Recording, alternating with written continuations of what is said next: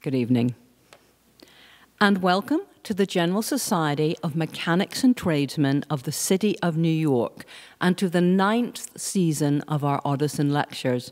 I am Karen Taylor, Program Director of the General Society, and we're so pleased that you could all be here this evening. This program is supported in part by public funds from the New York City Department of Cultural Affairs in partnership with the City Council. I would also like to express our appreciation to Thomas Donahue, who created a special window display for tonight's talk. The General Society was founded in 1785. And actually, just as a matter of interest, how many of you here this evening, is this your first visit? Great. Well, a very warm welcome. So I'm going to give you a little bit of background. We were founded, as I said, in 1785 by the skilled craftsmen of New York City. And we were founded by artisans, hence the Artisan Lecture Series. And these artisans represented 22 different trades. These included blacksmith, goldsmith, tailors, and saddlers, shipbuilders, and today our 234-year-old organization continues to serve the people of the City of New York through our educational and cultural programs. These include the General Society Library, of which you're in this evening, our John M. Mossman Lock Museum, which you can see upstairs, and you're welcome to go and have a look afterwards, and our tuition-free Mechanics Institute. And finally, our nearly 200-year-old lecture series, of which tonight's program is, of course, part of. Our speaker tonight is Tim Alpaugh. Tim Alpaugh is a carpenter and artisan, as well as being the author of the historical fiction novel Claret Dreams. He specializes in creating handcrafted divot tools, trestle sticks for golf bags, and hickory club restorations. And some of you may have seen some of his beautiful work on the table at the front of the room. He is a student of both golf history and golf architecture. Tonight, Mr. Alpaugh will talk about the restoration of hickory golf clubs and the crafting of divot tools. It is my great pleasure to introduce to you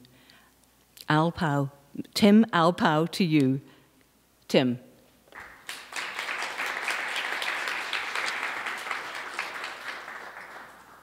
Thank you, Karen. Thanks to the Society, and thank you, ladies and gentlemen, for being here this evening and allowing me the privilege of sharing my passion with you for two things: the design and fabrication of handcrafted divot tools and the restoration of late 19th century and early 20th century hickory shafted golf clubs.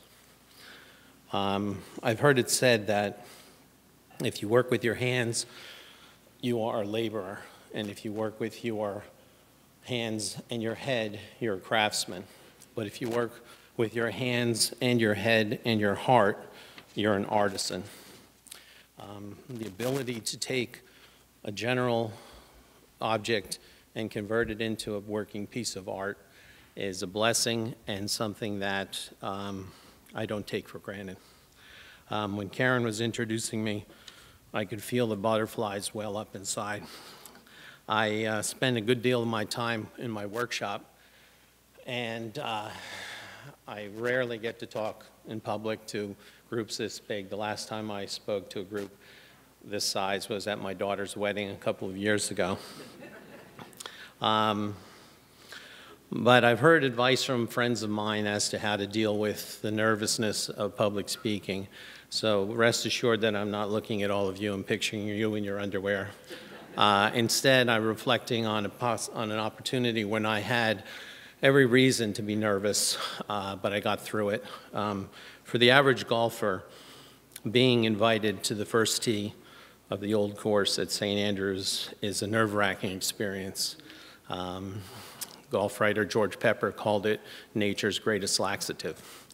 But 5 years ago, there I stood on the first tee, and along with the starter and 3 other players, and they were all holding their 460cc behemoth drivers, anxiously pacing back and forth, waiting to play. And I reached into my bag and pulled out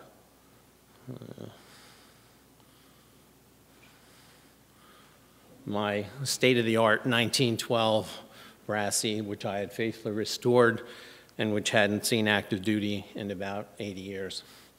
And when you play hickory golf with people who are playing modern golf, you can literally hear their eyes roll back in their head as they say, oh, here goes the next 5 hours of my life wasted by this Scottish version of a Civil War reenactor slogging along with his grandfather's relics. And then the next most nervous thing is when the starter says, gentlemen, play away. And there's this ritualistic dance of avoidance where people retie their shoes or go back to their bag to get another tee or mark their ball, anything to avoid being the first one to embarrass themselves in front of the other 3 gentlemen and the 4 people waiting to tee off next. But it's always been my philosophy that one of 2 things will happen. You'll hit the ball well, and everyone will congratulate the ball and say, nice ball. Or you'll do what Harry Vardon said, and you'll hit a foozle. And there's this quiet head hanging, and there but for the grace of God go I kind of response from everybody else. So I grabbed my square mesh golf ball and my handcrafted hickory tee and stuck them in the ground, took my Brassy out, gave it a little waggle, tried to channel my best Harry Vardon, drew the club back as slowly and syrupy as I could, and took my swing. The ball shot off, and karma allowed it to go about eyeball high, 220 yards down the fairway. It hit the fescue and bounded another 45 yards or so. And I turned around to see 3 grown men standing there like this with these giant drivers, and the starter with a grin from ear to ear as if he was just offered a second serving of haggis at Burns night. So by a show of hands, how many golfers do we have here this evening? This is wonderful. So you can tell me what these are. Divot tools, also called ball mark repair tools and pitch mark repair tools. And basically, divots are something you replace or fill with sand. You rarely repair them, but the moniker has stuck with these forever, or since, I guess, the 50s when I first have history of them being in existence. The divot itself dates back to 1530 Scotland, when they would take a large clump of grass about this big and collect a couple hundred of them and shingle a house with them. And it wasn't until 300 years later, when a club like this came into existence, that someone probably took a big chunk out of the old course, and his playing partner said, that's a wee bonny divot, Malcolm, a couple hundred more and I can roof my house with it. But we have a lot to thank the Scots for with regard to golf and other things. Probably first most on the list would be single malt. By show of hands, how many single malt drinkers do we have? Perhaps I'm talking about the wrong subject tonight. But they also gave us the game of golf. And while the game of golf had predecessors and ancestors going back to the French, the Chinese, the Roman Empire, they played a game with a curved stick and a ball, but they really didn't hit it into a hole. It was only the Scots who decided to hit it into a hole that developed the game of golf as we know it today. And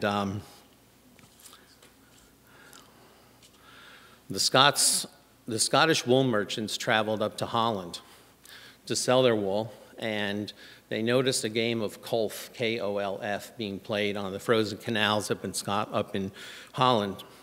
And they came back, and since there weren't a ton of frozen canals in Scotland, they decided to use the links land, which is the non-arable piece of turf between the farmland and the sea. And when you hear people say, let's hit the links, that's where that expression came from. The links land was pretty much the domain of rabbits and sheep. And rabbits would build warrens, and the holes to their warrens were about this big around, and that became the golf hole. They would urinate on the grass outside their hole to mark their territory, killing the grass and making our first putting greens. And the sheep would burrow into the dunes to protect themselves from the elements blowing in off the water. And when they got up to graze, the sand would blow in, fill in those, and make our first bunkers. There is written evidence of golf being played on the links of Dornoch as early as 1415. And then it became so popular that in 1457, King James II decreed that golf and football, or soccer, is illegal because it interfered with a much-needed archery practice to defend the realm. And then in 1502, the Treaty of Glasgow was signed, and it meant peace and perpetuity between Scotland and England. And King James IV, grandson of King James II, also King James the party pooper, decreed golf back in action, ran out and bought himself a set of golf clubs, and golf has been played in Scotland since 1502. Mary, Queen of Scots, was one of the first female golfers, and she was in Paris playing, and she used young cadets or cadets to carry her clubs, and that gave birth to the name of our caddies today.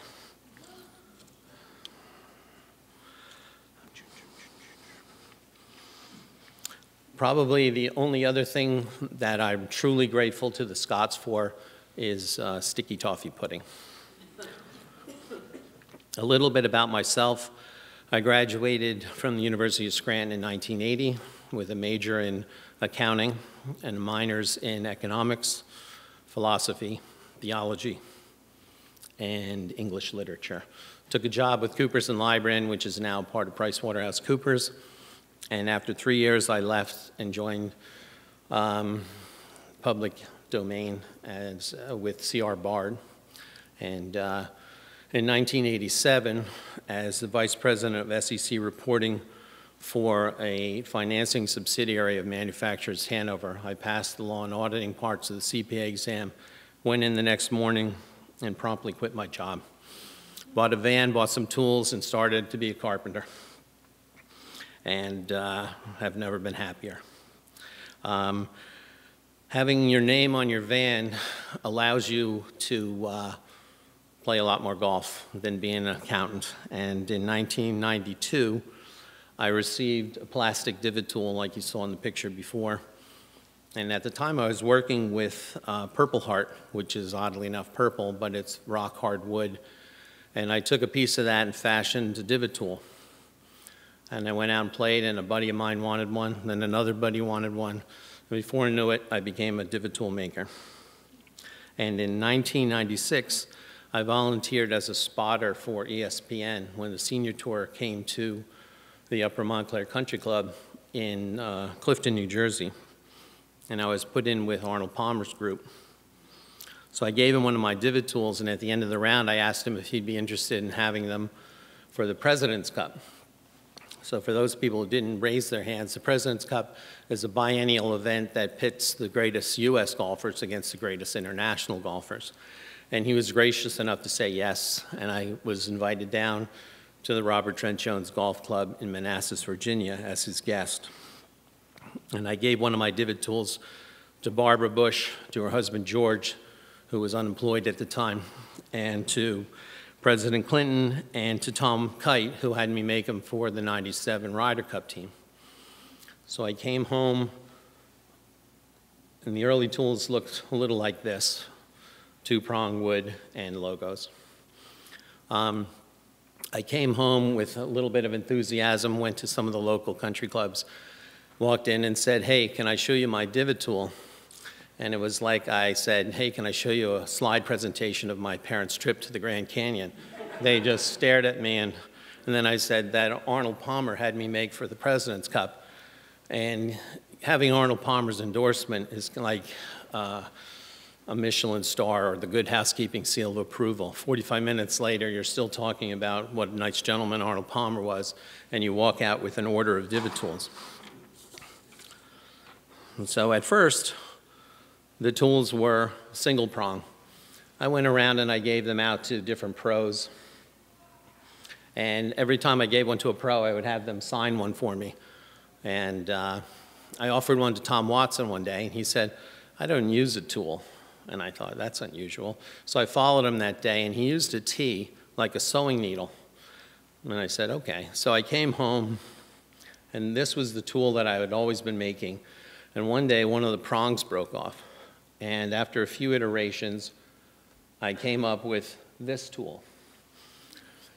The pros loved it because of the ergonomics of it. And the superintendents loved it because it didn't have two prongs. When you put two prongs in the ground and turn it, the roots snap and you kill the grass. So the pros love this, the supers love this. And so rather than rest on my laurels, I started to make some changes. I added a couple layers of wood, changed the shape to be more streamlined, and started to laser logos. This one is Harbor Town.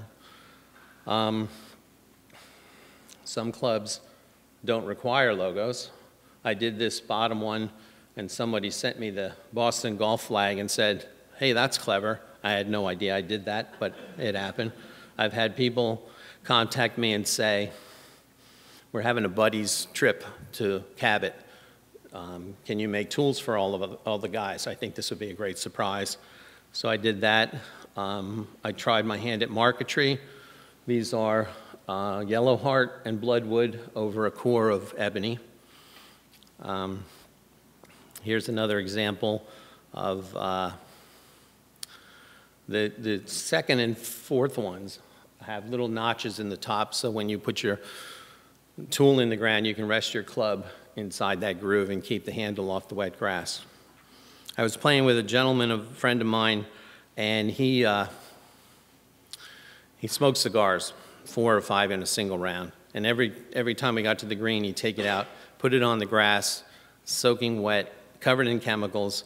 And so I returned and made him this divot tool, which he bought a dozen of them, gave them out to all his cigar-smoking friends. And I have a buddy of mine who got married in New York State at a black tie affair. In the morning of his wedding, he had a bachelor party get-together with all the groomsmen. They went out and played, had a few drinks, and prepared themselves for one of them leaving the nest. And so I made these tools for them that day.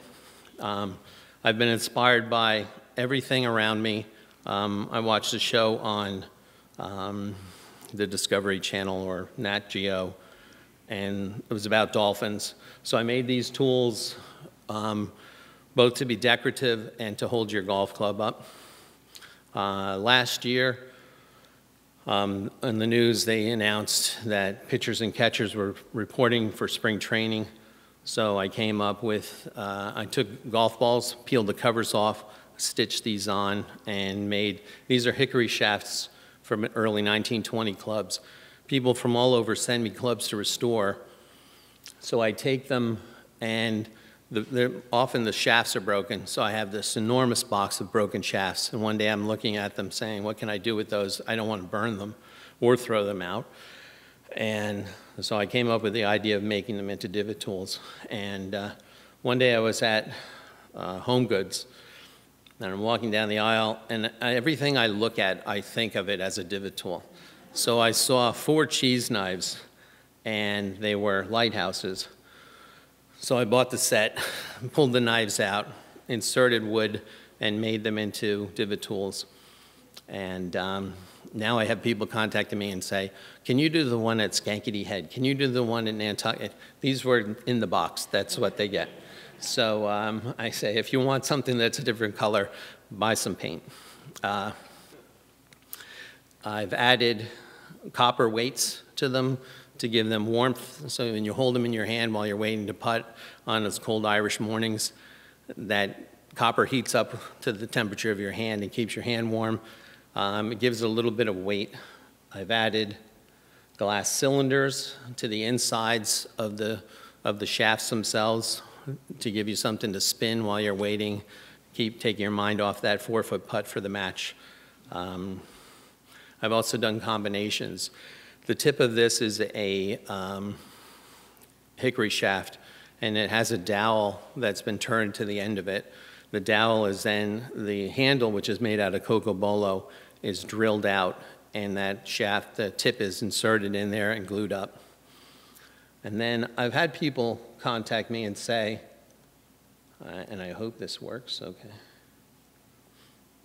that your tools are too big. I don't think they are, but you take their word for it. And so I came up with this tool on the 2nd and 4th on the bottom, and hopefully this works. It's called a peanut, and it opens up and gives you a divot tool, then folds up and disappears back in your pocket. And for those people who, like Tom Watson, who only use a T, I took and made a tool that opens up, allows you to put a T inside, closes up, and gives you a divot tool. And the other thing Karen mentioned is I make trestle sticks. And trestle sticks are basically 2 pieces of wood fastened with a Chicago screw, which is a male and female screw, and fastened across the bottom with a strip of leather. And a guy from South Carolina contacted me and said, can you make me 2 of those connected with a rod so I can rest my golf bag on it when it's in my office? And I just said, it's just going to be too unstable. So I went down to my workshop, scratched my head a bit, and came up with this collapsible bag stand.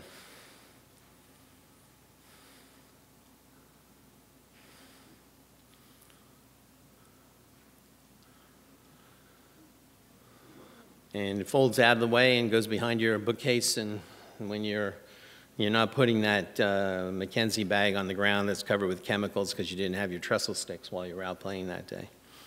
I have a friend of mine who's a guitar player, so I came up with a design for a guitar divot tool. And then I took some of the hickory shafts that I had restored and made divot tools out of them, wrapping them the way you would a golf glove with tartan.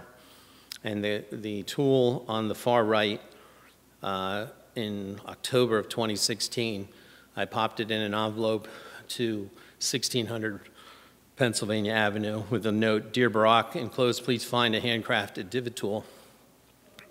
That was made from a shaft from the 1920s. The tree that this came from was growing when President Lincoln was sitting in your chair.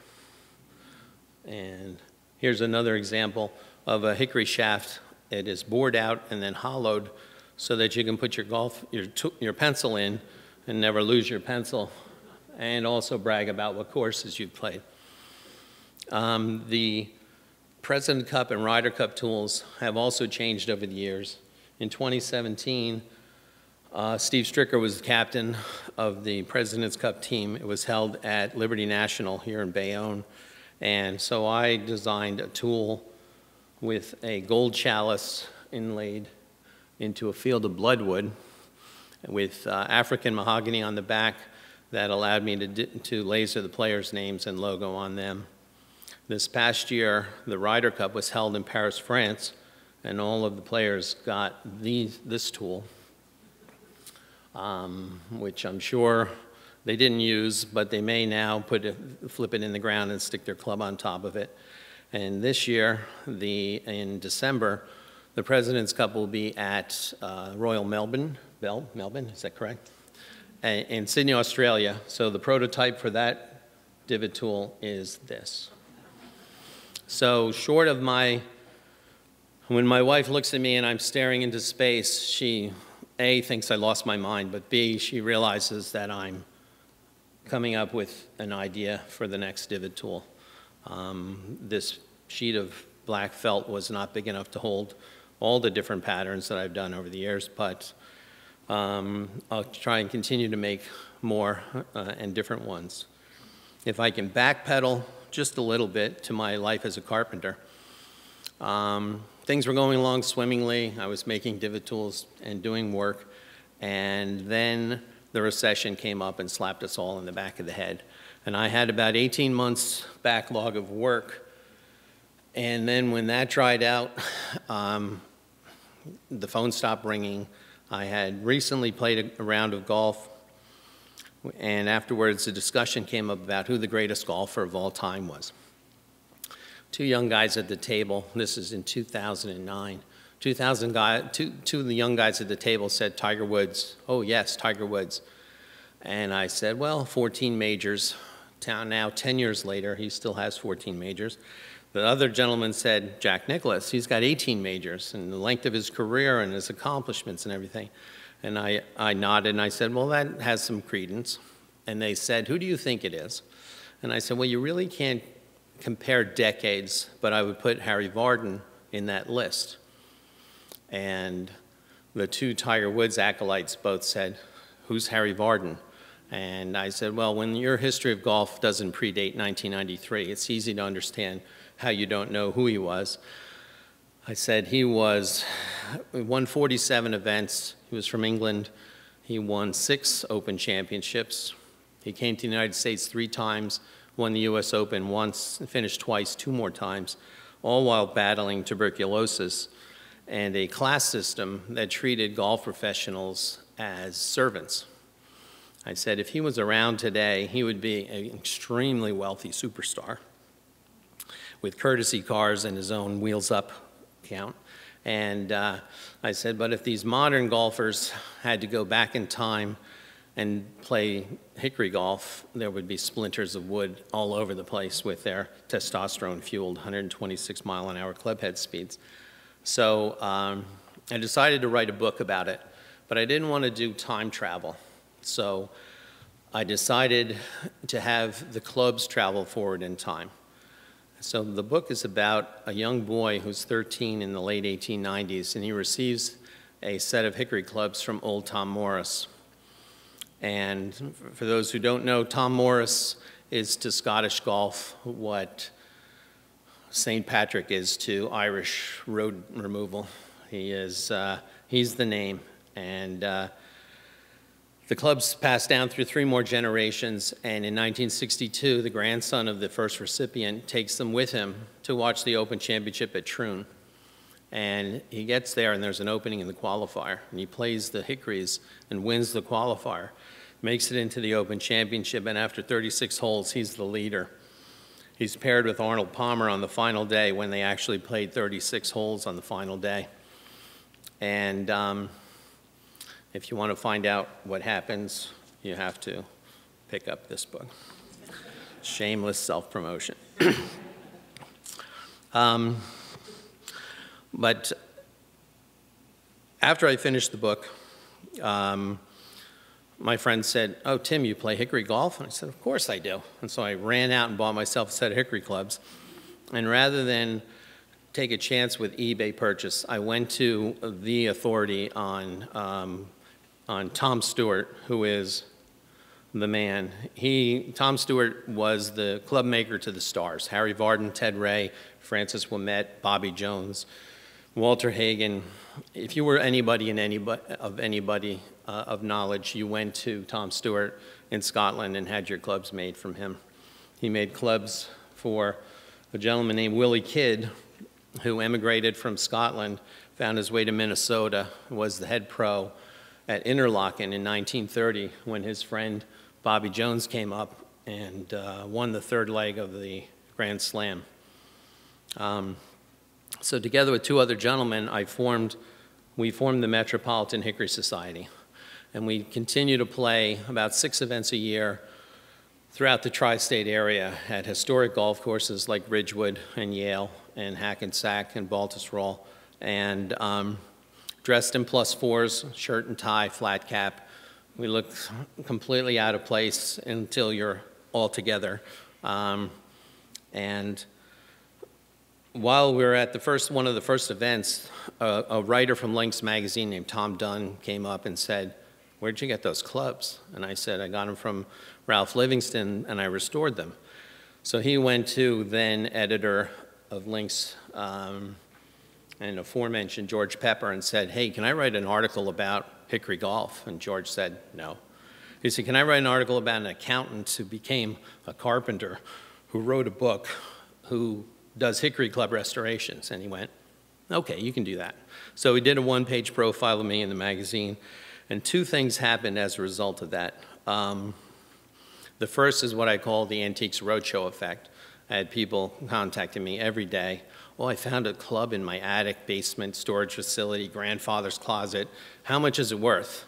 "Well, can I trouble you to send me a picture?" "Oh, I don't really want to go through that much work, you know." So, and the other thing was people from all over started to send me clubs to restore. And I would take them and remove the head. I have a head in the bag. The head is basically attached to the shaft with a small pin that's hammered through this hosel here. You find that pin, you hammer it out, you pull the shaft out, then you can polish the head, strip the shaft, sand it, stain it, refinish it, and put it back into the club, hammer a pin in, peen it down, file it over, and then polish the head and put a new grip on it, and out it goes. Now, there are people who say, "Oh, why did you ruin that good antique club?" But when this club was made, that's what it looked like. It didn't go out, they didn't put rust on it and said, "Oh, leave it in the basement for 30 years and then we'll sell it for more money." Here's another example of two Stewart clubs, and you can see the name, Dias and Company, Los Angeles. So Stewart would make these clubs, and he would stamp the name of the person who was going to receive them on the club. The heads would go out, and the pro would put the shaft and the grip on the club. Tom Stewart's shop put out between 3,000 and 5,000 heads a month in their heyday. And there were almost 1 million hickory shafts being produced in Tennessee and shipped mostly to the UK, but all over the world, Australia, India, South America. Here's another example of a Cochrane mashie. The Harry C. Lee, New York, was a store here in the city that sold golf equipment, and the shield and knight is the clique mark of Cochrane from Edinburgh. And here is one more example of some clubs that have been restored. Usually when you get the clubs, the woods, the whipping on the bottom, which is more like the one on the right, is either missing or it's held on with electrical tape or it's just all scrambled. When I restore my clubs, I like to put what I call Scottish bling on the ends of the shafts, and it's a little bit longer version of the whipping that covers the seam between the shaft and the head. And it looks more like an Argyle sock. And I think that if the Scots had colored wax linen back in the day, they probably would have done that. And golf clubs have been around for as long as golf. This is an example, a reproduction of a long-nosed play club that would have been played from the 1500s till about, I'd say the mid-1800s. And it has ram's horn on the bottom, held on by pegs. The first heads were usually made out of thornwood or holly before they got a hold of persimmon. The shafts were made out of hazel or greenheart. And then in 1825, hickory found its way from Tennessee over to Scotland in the form of axe handles, hammer handles, and supports for mine ceilings. And some bright coal miner probably said, "Hey, chop this up and then make a great hickory shaft, a great shaft for golf clubs." And so for the next 105 years or so, hickory was the shaft du jour in the golf community. They played with wooden clubs like this because they used to play with a feathery golf ball. This is an example of a golf ball by William Gourlay. He was kind of the golf ball maker of to the stars as well. This ball is basically a top and bottom dome of leather sewn to a horizontal rectangle. They leave the one seam open, invert it so all the stitching is on the inside, then take this and set it into a pool of alum and water. When the leather's soaked sufficiently, they take a top hat full of feathers, chicken and goose feathers, boil them in water, pinch your nose because they stink to high heaven, and then shove them into the golf ball, and then blind stitch that up. And as the leather shrinks, it gets smaller, and as the feathers dry, they get bigger, and leave you with a club, with a ball that goes about 200 yards when you hit it with a club like this. It took a good feathery maker a whole day to make one of these, and it took a bad golfer one swing to make a pillow fight.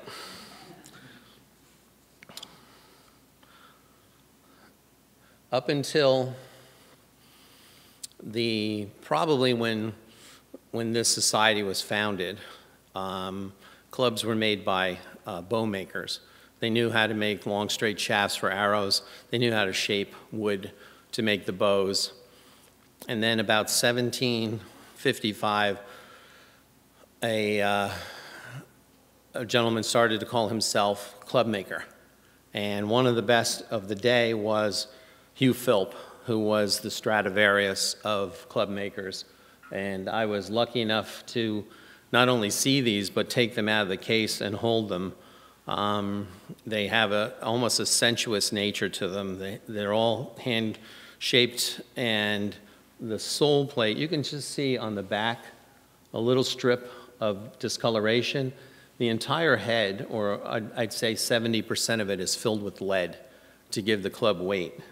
The sole plate is a piece of ram's horn that's soaked in hot water, straightened out, and fastened to a notched out piece of the sole of the club. And this protected the club from gravel and rocks that were beyond the ground. This club itself was basically about 2/3 the height of a golf ball. And that's a feathery. And so you had to be pretty accurate with your swing to hit that. In Scotland, even today, the golf courses are open to the public. And back in the day, women would take wagons across the golf course to the water to collect seaweed to make into fertilizer. They'd turn around with their cart burdened with seaweed and ride across the golf course and put ruts in the ground. And so the only metal club of the day was a thing called a rut iron, or a track iron.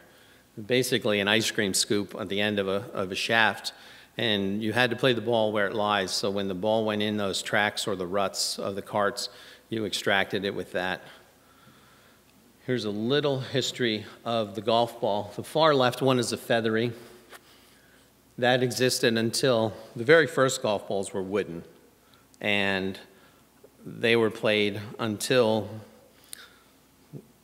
people got tired of breaking up wood, and then they invented the feathery, and that lasted a couple hundred years. And then the gutta percha ball, which is the next one, in 1848, people started to ship things, and they used the dried sap of a gutta tree from Malaysia, and it acted as almost like popcorn shells that you see today. But they found out that if you put it in a pot of hot water, it gained the consistency of silly putty. And then you could take a small piece of it, shape it with your hands, it would harden up, and you could play golf with it. But when you first hit the ball, it would go wherever it wanted to. And only after you hit it a few hundred times and nicked it up did it start to fly straight. So they realized that the nicks on the ball resulted in the aerodynamics of the ball. And so the hand-hammered and then machine-shaped gutties came about. And then in around 1900, late 1800s, a gentleman from the United States who was born in Boston and moved to Ohio, named Coburn Haskell, had a buddy named Bertram Work, and Bertram worked, at the B.F. Goodrich factory.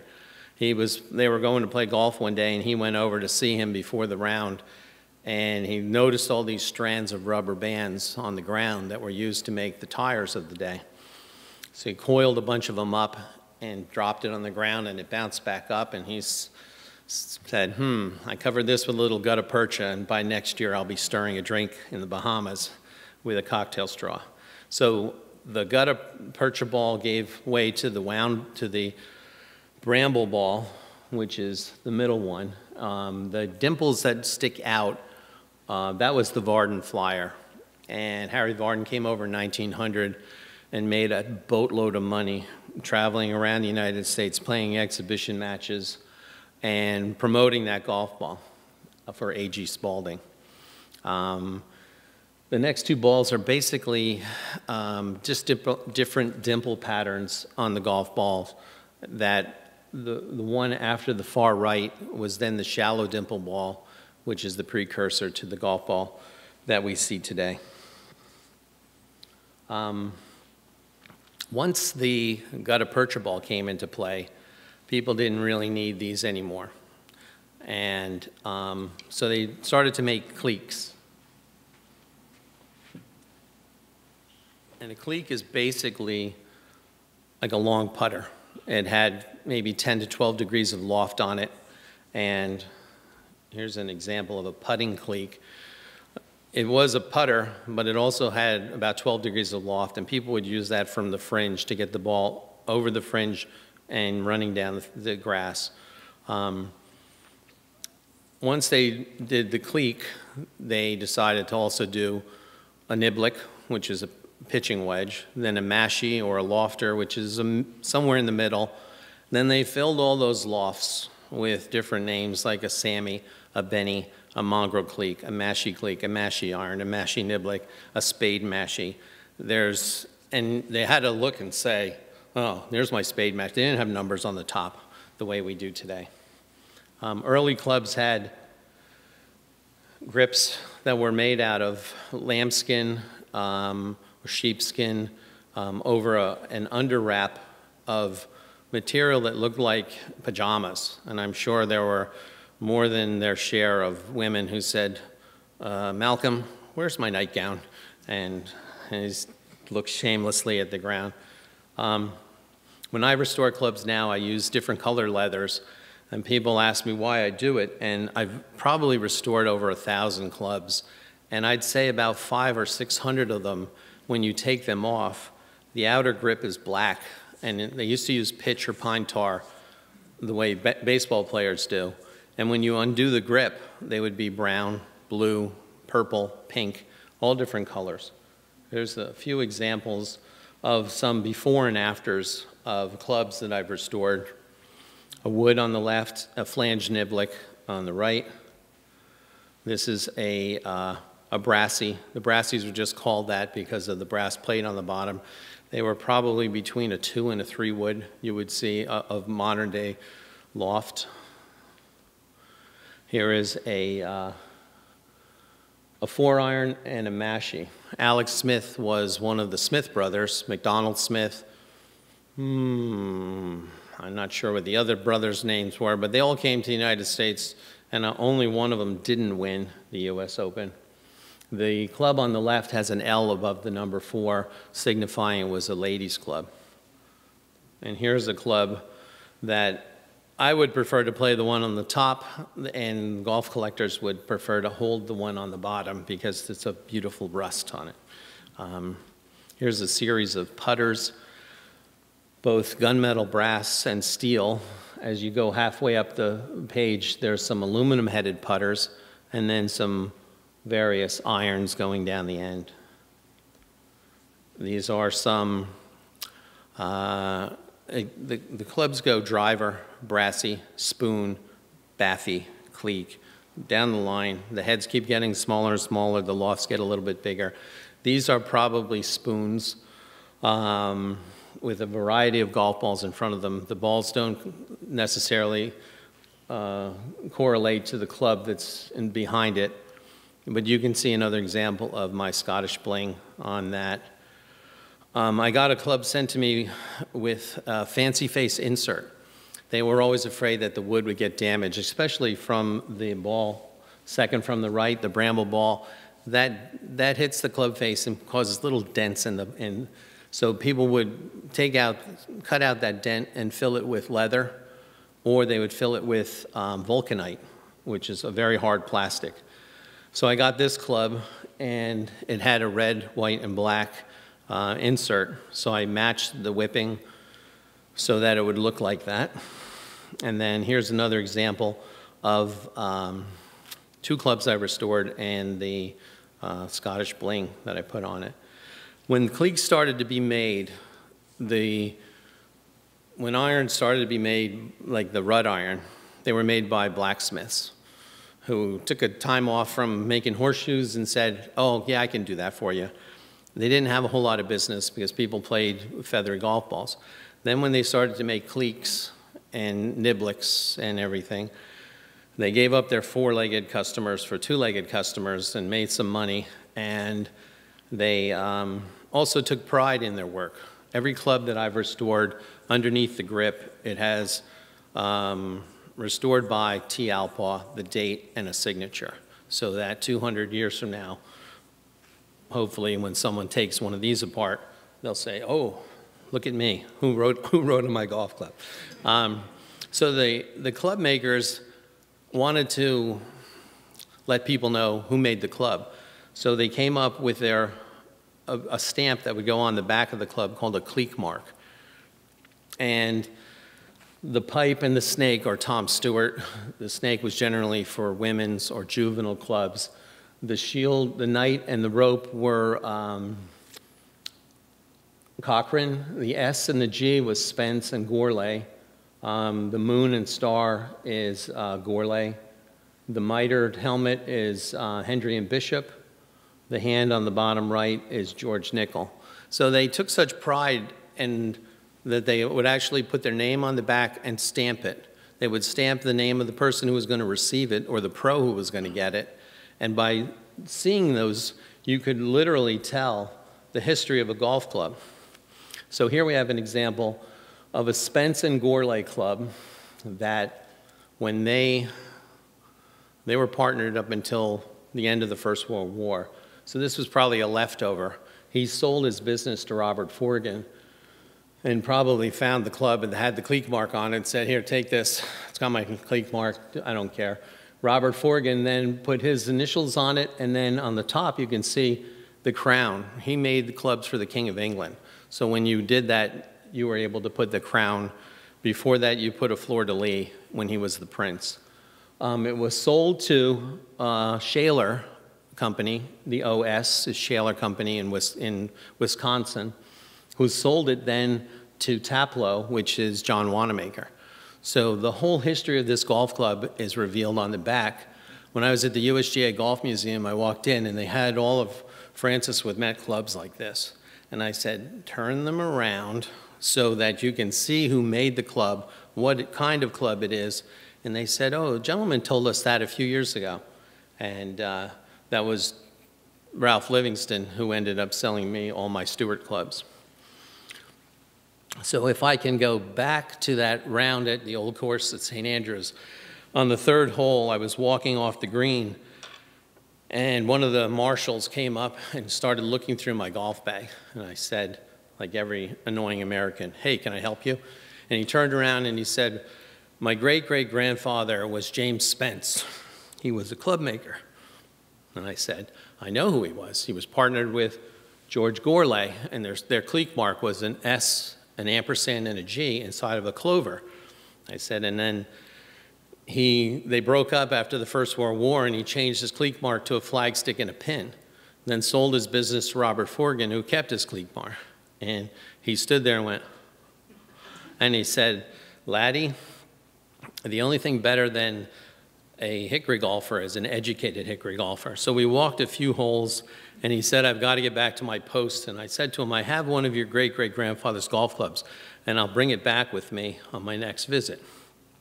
And it was almost like my mother used to say, mark it on the ice, like a promise that wouldn't be kept. And he just smiled and said, sure, that'd be great. So my daughter was getting a master's degree at the London School of Economics, and during spring break, we took a trip to Edinburgh by train, and then I played Gullen, Muirfield, North Berwick, Cruden Bay, Dornoch, Brora, Kingarrick, and the Old Course, all with 7 Hickory clubs. And it was after my final round at the Old Course, I went into the visitor center, and I said, do you have a gentleman related to James Spence, who works here? And they said, Alex Spence. I said, is he in? And they said, just a minute. And they picked up the walkie-talkie and said, Alec, please report to the visitor center. There's a man from America here. And he walked in like he had hit my car in the parking lot. And I said, I'm sure you don't remember me, but you told me you were related to James Spence. And he said, aye. So I said, I want to give you this. And I reached in and I gave him a completely restored Hickory golf club. And he turned it around, and on the bottom of the heel, it says James Spence, St. Andrews. Waterworks. He's crying. I can't talk. He can't talk. People are clapping. And I said, can I get a picture of you with the club? So we went out to the first tee, and there's 4 golfers there and 3 caddies and the starter, and he says, JJ, can we have the box? And JJ turns and says, gentlemen, please exit the tee box. And they're looking at us like, hey, we have a tee time. What are the 2 of you going to share that one club? And he turned with his back to the Old Course clubhouse. So, and that is pretty much all the reason why you do this.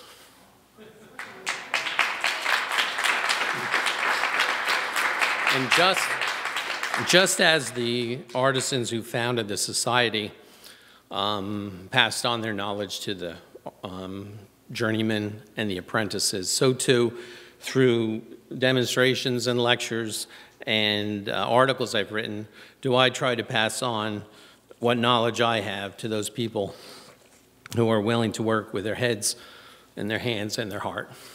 Thank you.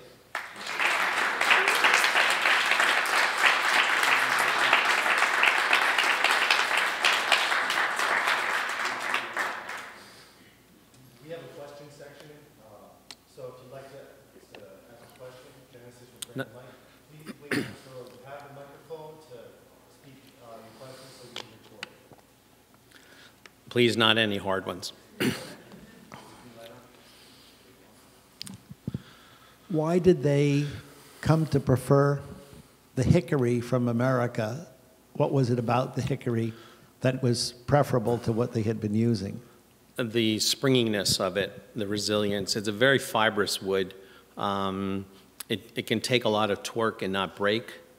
And if it's taken from the right part of the tree and dried properly, it keeps its straightness for 100 years. I have clubs that are straight as an arrow today.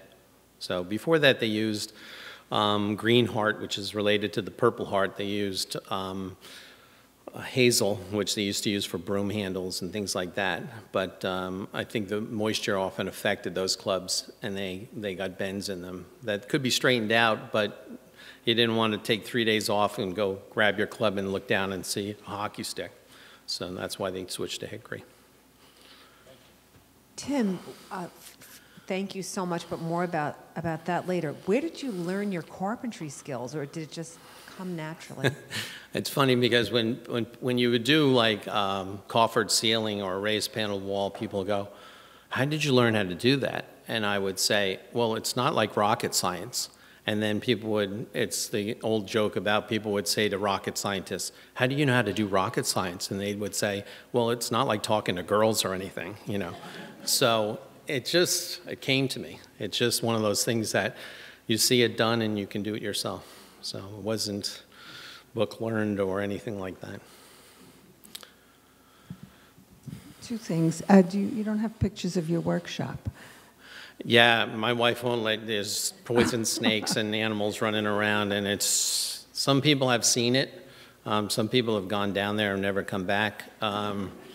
It's dust covered. It looks used. It looks like the shop of somebody who still has all their fingers. Also, some of the clubs don't have pins in them, that they're just to the shaft. They're not, the heads aren't, they're just like, they look like they have lines in them to hold them to the shaft.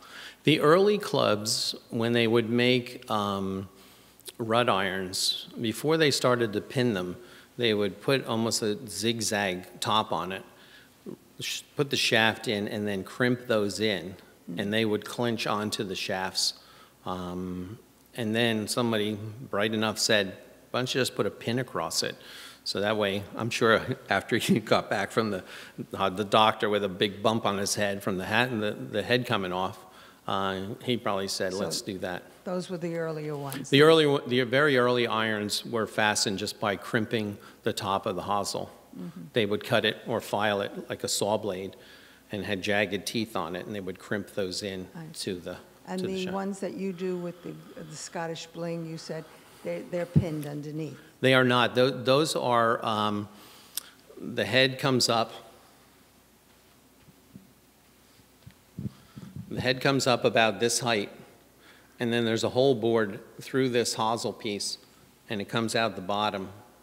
So the shaft is tapered, put into that hole with horsehide glue, and then a lot of times they would put the brass plate on and put that screw in so that that screw would go into the bottom of the shaft and anchor it, so the other screws in the plate would hold that intact.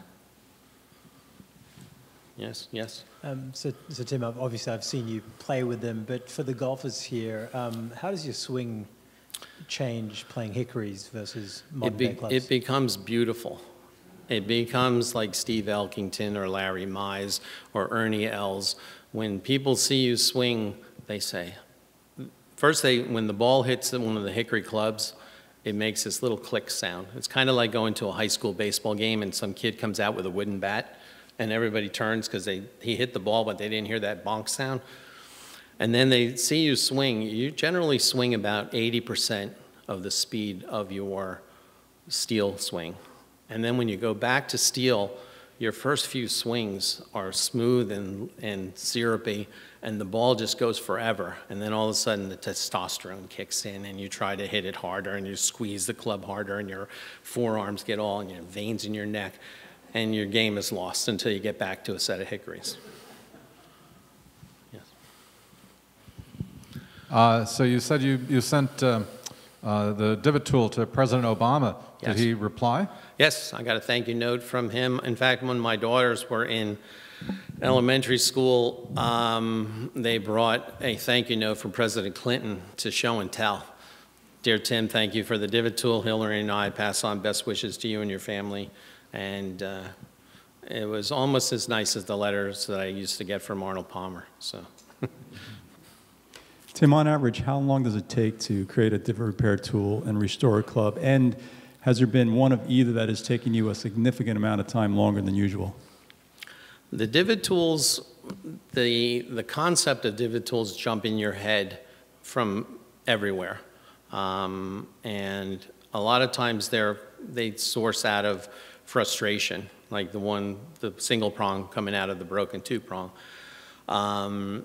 The multi-layered ones, you basically take a template, you cut out the core, then you put that core onto a piece of Purple Heart or Bubinga, and you cut those two pieces out, and then it's all glued together and put aside.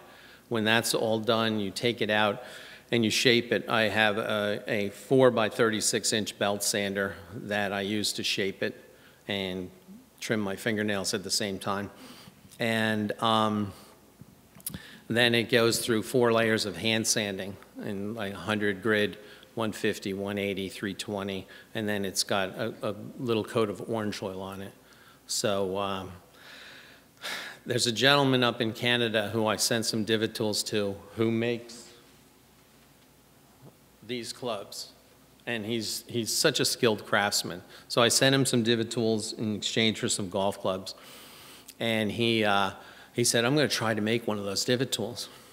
So the next day he called me and he said, which one did you make and which one did I make? And he showed me, it's like, which one of these is your child and which one is the one we found at the grocery store?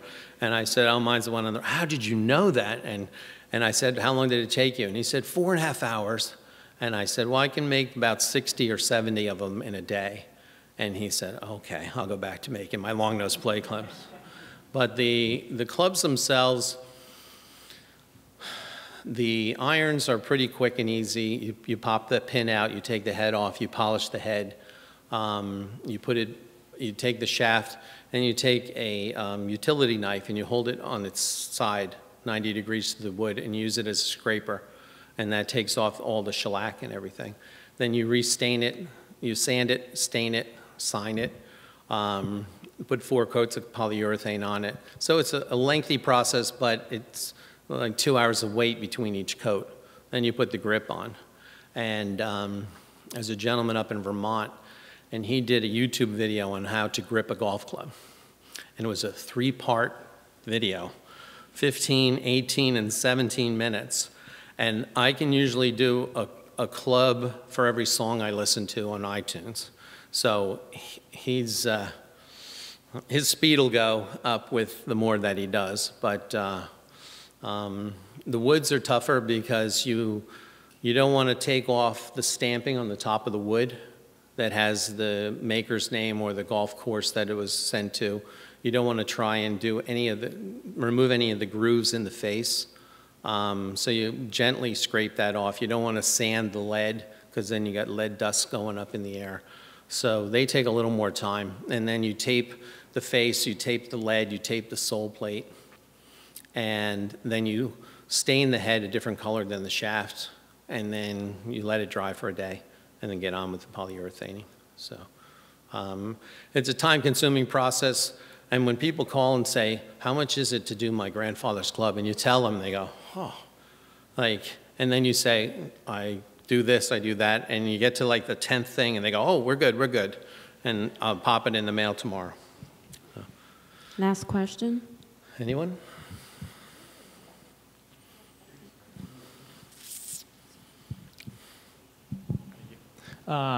As a historian of the game, I'm just a little curious, kind of bringing it to today.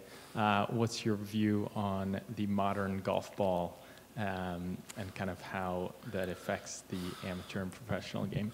There's an article by a gentleman named Max Baer, who was a member of Morris County and Somerset Hills. In 1904, he wrote, the golf ball has gotten out of hand. Golf clubs will soon become obsolete. And nobody listened, nobody's listening today. And until they finally come up and say, like they limited the size of a golf club to 460 cc's, if they didn't come in and do that, there'd be golf club heads the size of that piano that people would be lifting up and saying, look how far I can hit the ball. Until they do that with the golf ball, or until somebody like the Masters finally says, here's the ball we're going to play our tournament with, it's got a limited flight, or it's, you know, from 1996, nothing's going to change, unfortunately. So. Anyone else? Yes? Tim, it sounds like music is an important part of your production. Because you work iTunes and pacing yourself with iTunes. So Yes. What do you like to listen to? Oh, it's incredibly eclectic. It's from classic to Steely Dan to James Taylor to Crosby, Stills, Nash. Anything, I just go down and hit it, country music.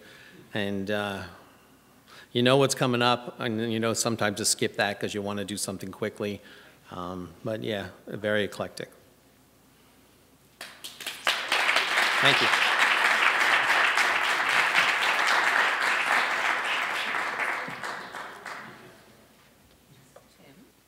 Yes. On behalf of the General Society, I'd like to thank you so much for sharing your expertise, your enthusiasm, your knowledge, and your creativity. It really, to be able to see your work, both at first hand was, you know, an absolute delight, and we're so pleased that you could be here to share your experiences and expertise. So thank you so much. My pleasure.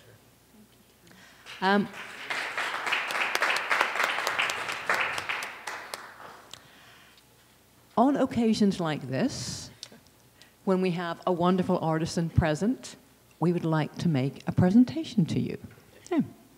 And to do so is our Executive Director, Victoria Dangle. Thank you, Karen. So, Tim, to add to Karen's comments, thank you so much. That was so lovely and so inspiring. I have to say, you've converted me. I had zero interest in golf. And after today, I really have a lot of interest, so thank you. It's a beautiful game. When I see the love you have for what you do and the passion, it really, you give another life, to those golf clubs. And you said that what distinguishes someone is in terms of the heart of the artisan. Well, for you to get so emotional over Mr. Spence, and that was really a very lovely gesture and really unforgettable. So that was beautiful. So thank you for sharing that with us. Thank you. And one other thing I have to observe, you have no reason to be nervous. You're a fabulous speaker, so please, not at all. You really are. That was so thoughtfully put together. Thank you. It was really very beautiful. So, on behalf of the General Society of Mechanics and Tradesmen, founded 1785, with the motto, "By hammer in hand, all arts do stand," we express our gratitude to Tim Alpaugh, artisan, for the restoration of Hickory golf clubs and the crafting of Divot tools, for his participation in the General Society Artisan Lecture Series. So thank you so much, Tim. Thank you. This is for you. We'll take a picture. Thank you so much. Oh, you're very welcome. But because, as many of you know who regularly come, when you've lectured here and we really like you, we never let you go. So we have made Tim a lifetime member of the library. Come back.